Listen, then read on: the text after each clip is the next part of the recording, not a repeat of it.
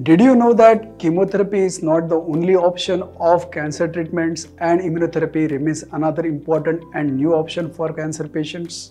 Let us understand what is the benefit of use of combination of chemotherapy and immunotherapy for cancer patients.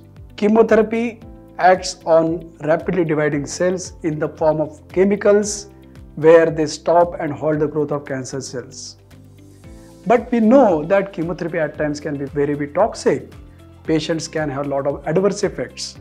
And here, science has really come across what is known as immunotherapy, which we offer to our patients in combination with chemotherapy.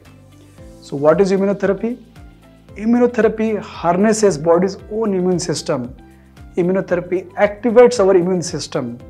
The lymphocytes get activated and they start attacking the cancer cells, and that's the way one can get responses. Now imagine a situation on one side you are using a chemotherapy which is kind of killing normal cells along with cancer cells, so we are getting a lot of side effects. On other side, another elegant way where immunotherapy acts only on the immune cells, activates which only attack the cancer cells and to some extent normal cells also.